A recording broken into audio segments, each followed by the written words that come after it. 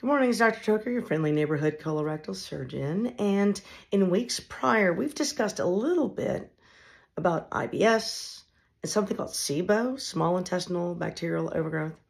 And like, what do people do when they have those types of symptoms?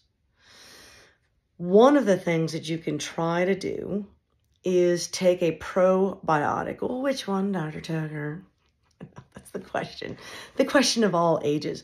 One of the types of probiotics that helps kind of control the bad guys that cause a lot of gas, bloat, and SIBO and that sort of thing is a probiotic that creates spores, spore-forming probiotics. They tend to fall in the bacillus category. A very common one is called Bacillus coagulans.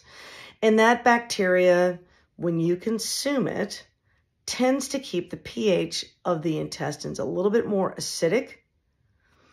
And then when the pH changes and that bacteria doesn't really like the pH, it goes into sporulation, what they call sporulation.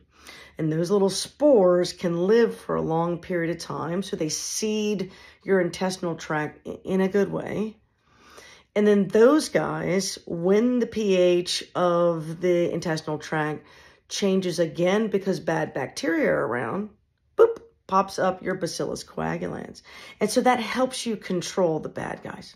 It's a good guy that controls the bad guys. It's sort of like Batman.